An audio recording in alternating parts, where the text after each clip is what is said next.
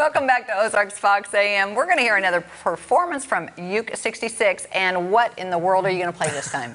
We're going to play Hedgehog. Oh, hey, look, wait, by the way, sorry.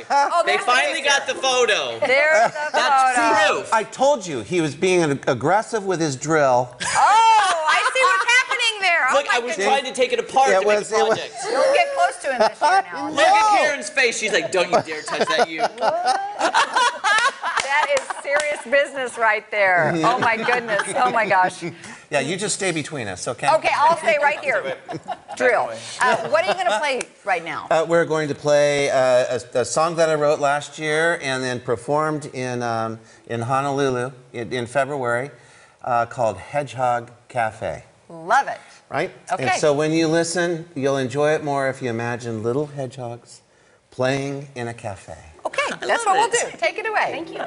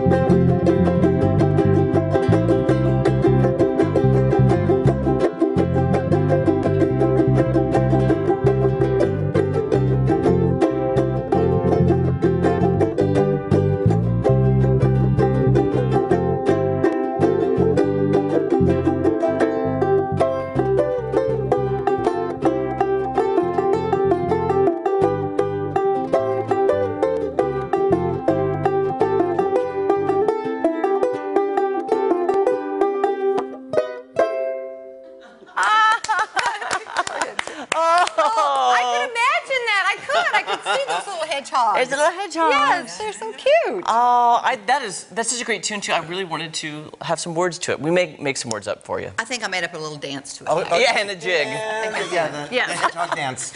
There's hedgehog dance. Yep. Yeah. Kelly, I know you were asking some questions about this earlier. Well, again, earlier we were talking about the different instruments and how they are ukulele-like, but they look like other instruments. Like this banjo, I had not seen that before. Yeah, it's another ukulele. It's called a banjolele. It has the banjo drum right there, but this neck it's all ukulele, right? And this is not a new thing. They were very popular back in the 1920s. Okay. Especially when brass orchestras, horns are very loud, and ukuleles are really quiet. So this is loud. It'll just cut. And so imagine, back in the 20s, raccoon coats and banjo-ladies strumming. And they're making a comeback. So they are. So they're back. You see these in music stores now, because I was thinking I didn't see them hanging on the wall. I'm like, did I just miss it or what? Right. Yeah. Well, go back today. I'll go back. Go back to Springfield Music. There's a wall of ukuleles, and you'll find some. All the different. See, I would have been the dumb one walking and going, "Oh, look, it's a child's banjo, or a child's guitar." I would have too, but I would have wondered about the 4 strings. Now, are there 4-string banjos? Because I know there's 5-string banjos. Yeah, 5-string that you associate with bluegrass. Right. The 4-string tenor banjo you associate with jazz and Dixieland style.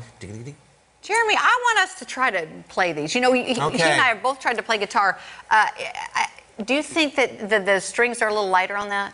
Yes. Yeah, I'm gonna pick that up. Fingers as much, okay. All right. Well, we're just going to Uke 66. We're just going to give each of you a free ukulele lesson.